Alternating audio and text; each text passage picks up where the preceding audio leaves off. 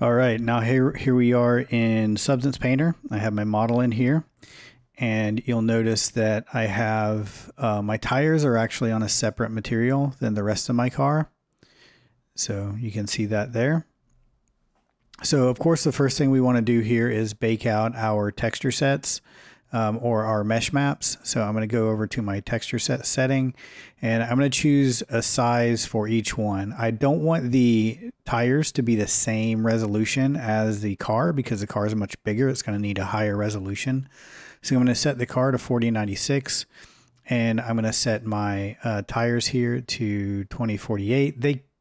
They really should probably be either 1024 or my car should be an 8K texture, but I'm going to keep it at this. And then we're going to scroll down here to our texture sets and bake mesh maps. And the only setting that I'm changing here between the two of them is I want to make sure that I have use a low poly mesh as high poly mesh. And I want to make sure my output mesh maps are going to be the same as my model. So I'm going to set my car to 4096 and then I'm going to set my tires to 2048. Actually, it looks like no matter what, they're both going to be the same. So let's just go ahead and set them both to 4096. And then we'll just go ahead and hit bake selected textures. Make sure we have both of those checked so it does them both at the same time. You can just do one at a time if you want. So I could just do, I suppose I could just do my car by itself at 4096 and then my tires at 2048, but we'll just do it this way and hit bake selected textures.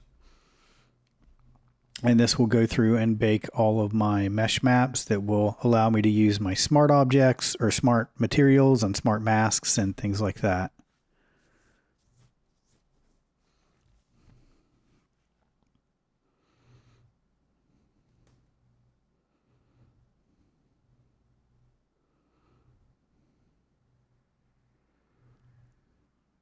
So once that is all done, should take, about a minute, just depending on the size of the textures that you're baking out and the size of the model.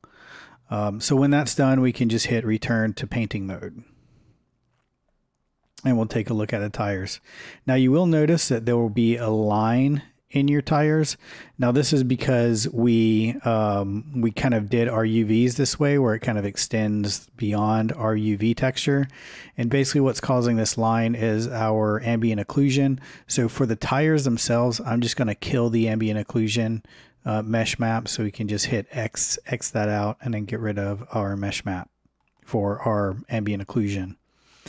Now to apply our textures that we've made to our tire, what we need to do is first add them. So I'm going to come over here to my assets and click this plus sign.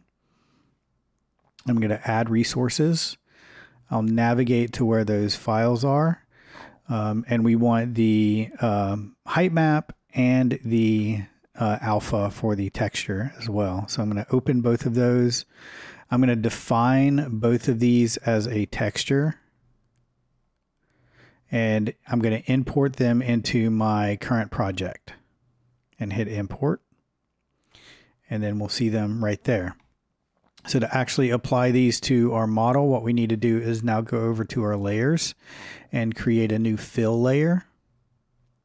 And we can name this something like tire base. And then for this fill layer, we'll come down to the properties here. And all I'm going to need here is probably emissive. We'll leave roughness. We don't need opacity, don't need normal, don't need metal.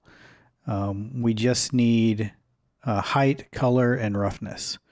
So for the roughness, I'm just going to leave it as it is for now. For the height, I'm going to come and drag and drop my height map into height right there. And then we'll see all those details pop in for that, which is really cool. And then I'm going to drag my alpha here that I made into my base color.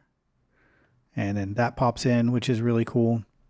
And then you can just kind of alter the roughness to what you see fit. So I think new shiny tires are going to be very shiny, not quite that shiny, but probably something around 25% roughness. If they're older, they're going to be obviously more matte, but it just depends on how clean they are. And then we can go ahead and start adding some cool details like dirt and things like that. So we can add a new base layer here. And for this base layer, I'm just going to do maybe a tiny bit of height, roughness, and color. So for the height, I'm just going to bring it up a tiny bit. It's like 0.02 or something. And this is going to be dust or dirt, so it's going to be fairly rough. And then for the color, we can do like a brownish, tannish color like that. And then we just need to add a smart mask. So we can kind of just look through these and see which smart mask we want. Old paint, rust. I think there's a couple, there's some soft dust there. A couple different soft dusts, dust plastic.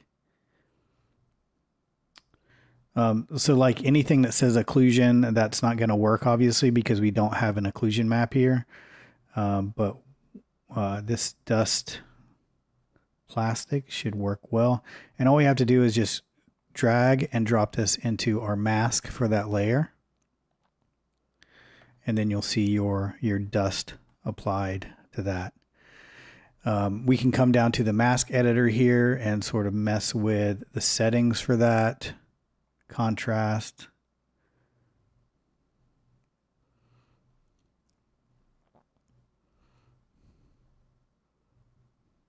Balance. So just sort of the amount of dust. So just sort of mess with it until you find something you like. We can also come up here and just drop the opacity on it as well if we want to make it a bit more subtle.